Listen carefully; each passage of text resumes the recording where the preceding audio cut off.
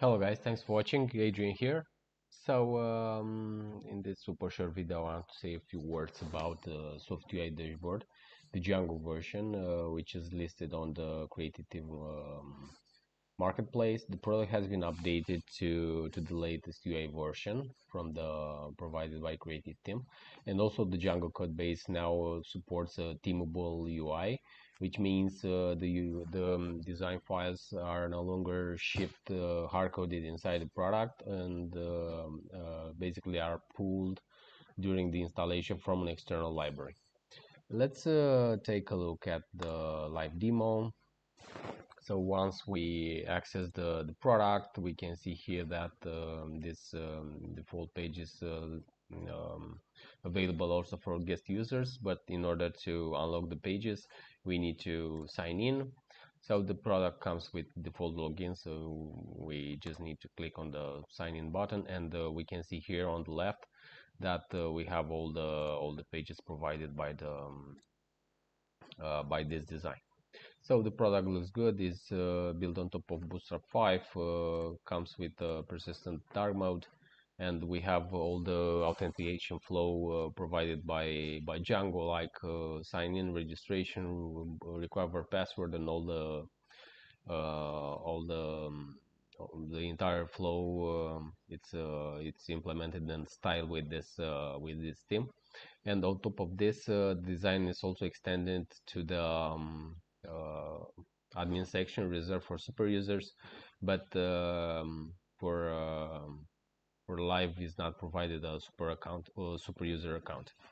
Okay, let's access the product source code, which sources can be downloaded from here directly from this account, or simply we can go to GitHub and just use the source code from here. The README comes with a descriptive installation information that explain how to create a virtual environment, migrate the database, install all the stuff, and run the server.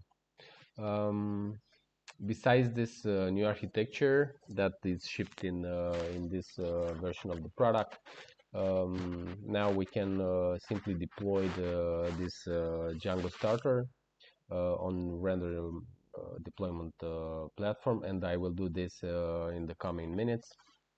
Basically, if you have a render account, which is a Heroku-like deployment platform, we can simply deploy the product without much efforts, and also we have a continuous integration, continuous deployment flow, which is available based on these two files. So render.eiml basically informs the render the type of the product, and also other things like the entry point and the environment. This build.sh is a super simple bash script that upgrades the pip installer, pull the dependencies, collect static for production, and also migrate the database. Let's fork the project. I will duplicate the project here under my account.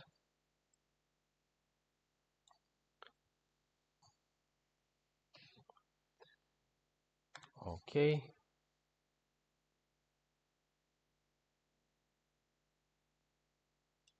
Once the project is duplicated, I will edit render.yml just to have a unique name for the service under my account, but this step is optional for you. Okay, now with this URL of the repository, we need to go to the render dashboard, go to the blueprint section, click on the new blueprint instance, drop here the URL.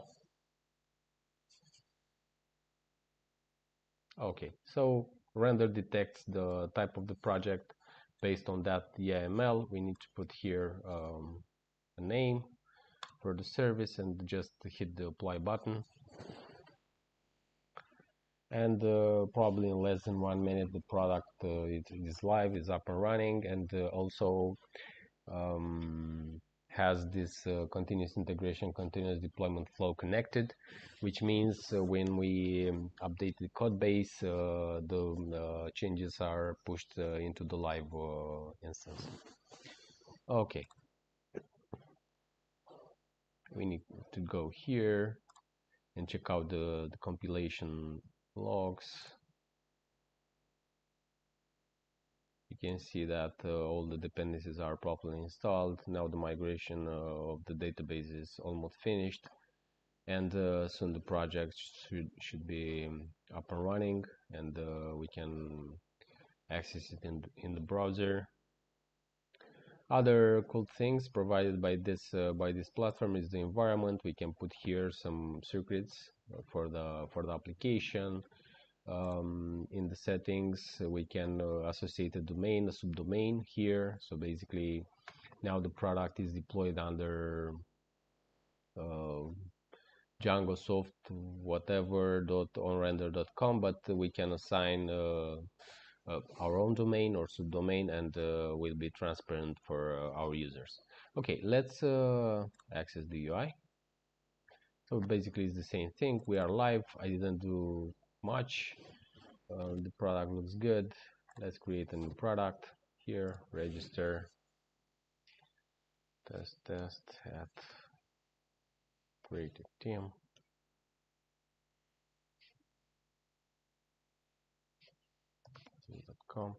I will type here the password just to avoid the typing mismatch here.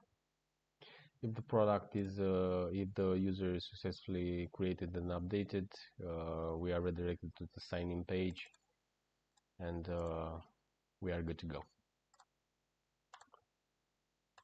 This is the product. Product supports also RTL layout, profile, and other things. As I said, the dark mode is persistent, and in my opinion the product looks super nice. So guys, thanks for watching. Adrian here from Creative-Tim. Let us know what you think about the project. The license is MIT, which means you can use the product for e-commerce, for commercial projects, for incorporate the source code in your project. You can sell the end product to an agency or end client. It's completely your choice, and in all cases we will assist and provide support regarding this amazing starter. Thanks for watching again. Adrian here, and as always, I wish you all a super day. Bye guys.